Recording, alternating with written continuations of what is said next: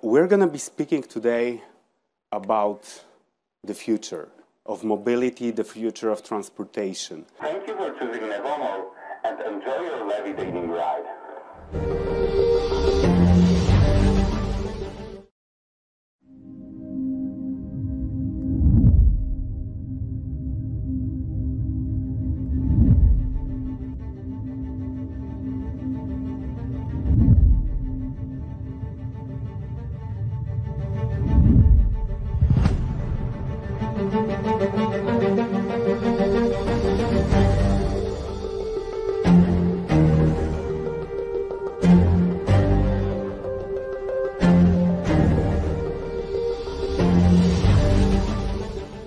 So let's now try to imagine how we can tackle this and imagine an upgrade for rail which would allow us to double the capacity, halve the travel times, and that could happen at a cost no higher than half of the cost of building alternatives.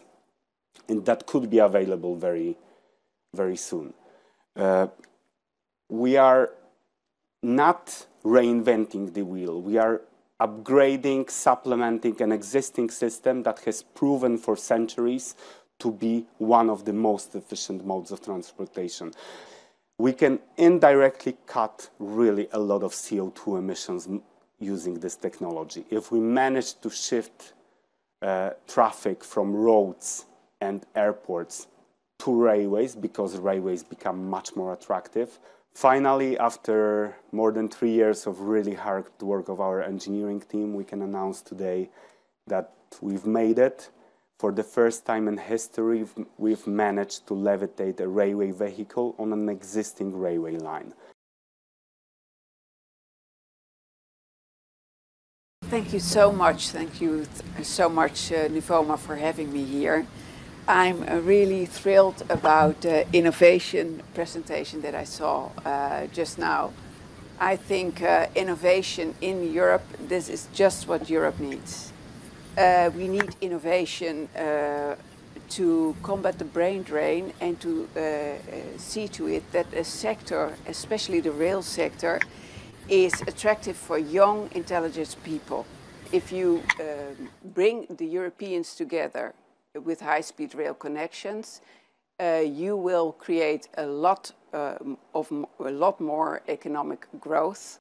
And when I see this new innovation here, I'm getting more and more excited. I was in Warsaw and I've met the Nevomo guys earlier, thanks to Ben, and it was a real nice visit. But now I see this, and I want to address this question. I would like to that you can point out which are the best tracks that we can start with this project in Europe. I think it's good that we start somewhere in Europe, because this is such a beautiful technique. And as you say, it's cheaper than high-speed rail, and it is environmentally friendly in a sense that you don't have to build new railway lines. You can put it on existing lines. I really believe in the impact high-speed rail and ultra-high-speed rail can have in changing the way in which we perceive mobility. So I would personally start with introducing the railway booster, do it on short stretches, and make sure that people see that this technology offers higher capacity and higher flexibility than the conventional rail would do. And this can happen in the course of the century.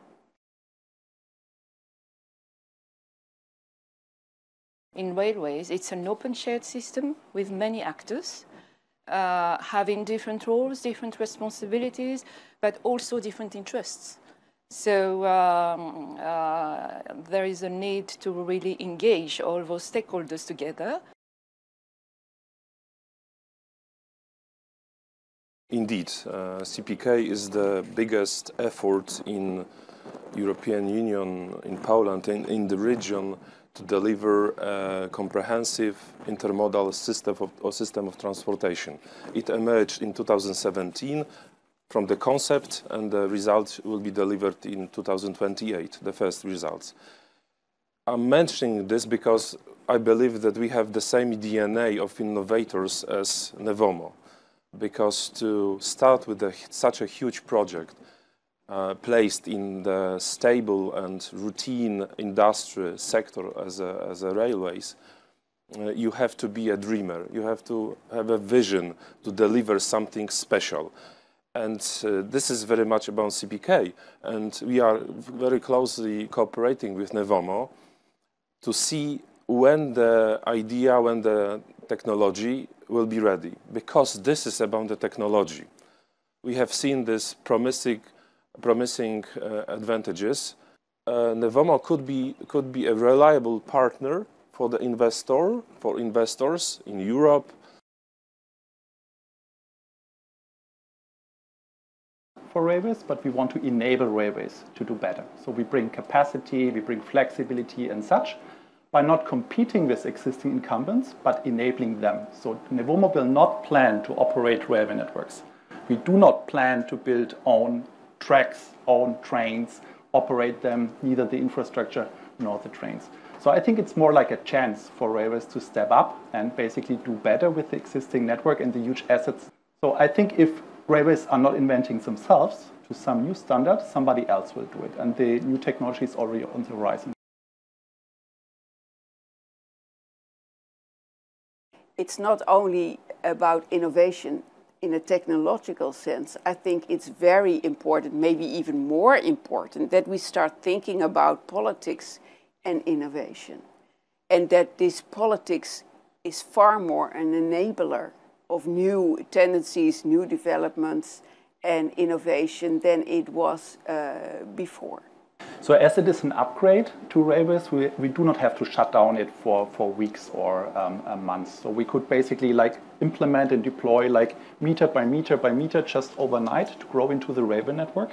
So imagine, for example, we could start at one incline where you have a capacity problem and then heavy freight train could not run with cruise speed uphill. You have to lower the loading limits. So imagine you would just deploy on that 12 kilometer some MagRail booster technology, then it could already bring 10, 20, maybe 30% on additional capacity in the overall network. So we do not have to deploy it basically everywhere. And I think this is the beautiness of the system itself, that punctual and particular installations would already help to overcome some obstacles. We are running, for example, a use case study with SNCF in Paris, in Châtelet-les-Halles, and there would be like a punctual installation just in the sand tunnels. And I think implementing such kind of technology on some 100 meters in the sand tunnels could be done in a week, maybe, over some night shifts. So like a week later, you could add additional capacity. The staged approach, the selection of the pilot lines is really the main starting point to see where it would be profitable, where it would be feasible, and where it will bring additional capacity.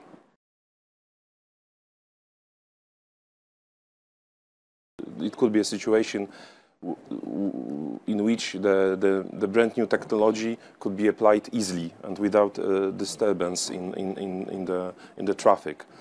The Poland is a very dynamic country, and we are introducing several solutions to improve the quality of the railway service. This, of course, applies to the existing infrastructure manager, but the numbers growing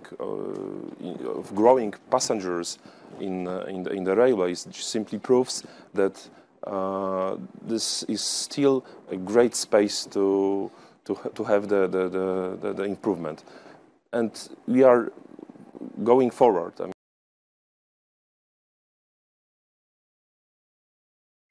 Because actually the maglev technology offers exactly what many people want at the moment. A sustainable technology that could be a real alternative to air travel. Therefore, I'm very pleased that there are currently a number of companies in Europe that have taken up the subject of ultra-high-speed mobility. They want to promote innovative solutions like the MagRail. We need clear signals from Brussels and from member states. We need to bring together all European players, combine railways, maglev and Hyperloop knowledge, and work on a European strategy for ultra-high-speed mobility. I think cooperation is needed, and the railways should recognize the added value of maglev technology. Well, the EIC provides blended funding. So they have already received a grant. Normally a grant of the EIC is 2.5 million. So that helps you basically deeper in the valley of death. And if you succeed, then you get, let's say, funding. So let's say equity or convertible loans, and that helps you through the valley of death. But then you have to grow. So yes, it helps you to survive longer and to test the technology, but the next challenge is to come with follow-up funding. And there are several options for that. One is to be very political. The Commission has made a proposal to the Member States to come up with a STEP plan, which is 2.8 billion euros. And the objective is to give follow-up funding for the current beneficiaries. So that's now a proposal that is with the Member States to decide on. And if that comes through, then basically it enables the EIC to offer follow-up investment, mainly in the most, let's say, strategic areas. So that's one option. The second option is that when Nevomo goes in the hands of the fund part, it goes to the EIB, and the EIB is, in this technology, very well trained in providing further funding, so for funding for infrastructure. So the infrastructure side should come from the clients, and they can use funding that is available through the EIB. And the third one, I think that's an important message also for all my colleagues at the Commission, is that we have to look much better at synergies between instruments.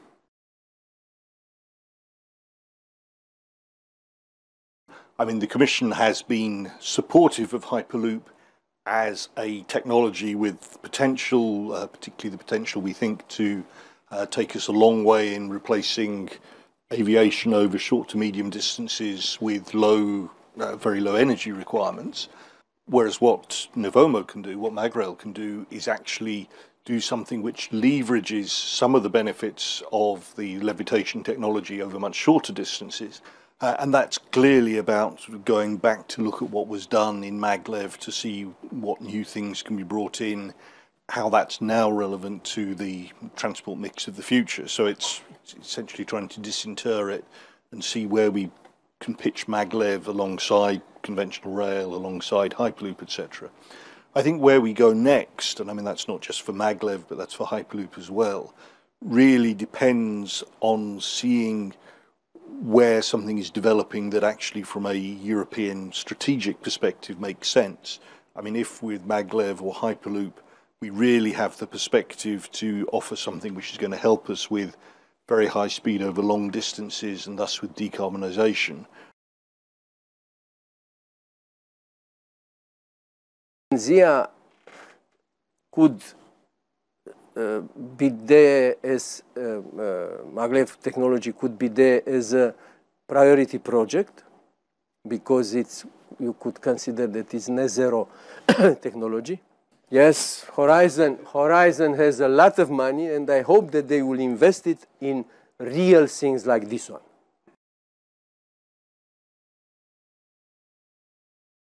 First of all, if it comes to the TNT, I think we had a good initiative report in the Parliament where first it was mentioned that we need this kind of innovative solutions like maglev, like Hyperloop. And in Parliament there was a broad majority from all political parties to have this in. And this is a big signal from the Parliament, which is important. And of course we can do exactly the same here with MagRail. Even better because this system offers much more flexibility, shorter braking distances and so on. So this is something we are looking at with users. Absolutely fully digital technology, because for the first time ever we can control from the level of infrastructure real time the position of every train, of every wagon. And we can really manage it much more efficiently, and this will also help to get to higher average commercial speed.